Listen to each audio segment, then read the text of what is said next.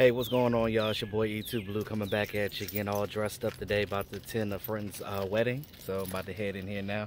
Just wanted to holler at y'all for a second. I know you guys already heard the news that Geoff Swaim is going to be going to the Jacksonville Jaguars. They announced that he is now their new tight end. I guess they need tight end help, and they're happy to have him. You know, I know a lot of us didn't really like Geoff Swaim, but I actually liked him. I think that if he would have got another year with us, he would have showed a little bit more. But, you know, he got injured last year with that. He broke his wrist, and he couldn't play for us down the stretch. So I wish him well. With Dallas Cowboys, we got Jason Witten back for a year. Got some guy named Corey McCloy. I don't know who the hell that is.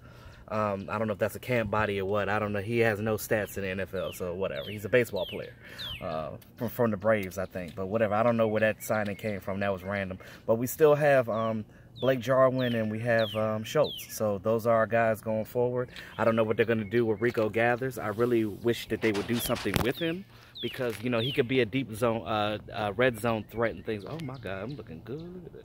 Anyway, he's a red zone threat, you guys. So, you know, with his height and everything, but I don't understand why they're not using him. But for whatever reason it is, we'll see what happens in this when this off season goes. They may even draft another tight end later in the rounds, who knows. But we'll be talking more about the draft and things of that nature going forward, starting next week. So with that being said, y'all, it's your boy E2 Blue, always keeping it real. Talk to y'all later. Have a great day.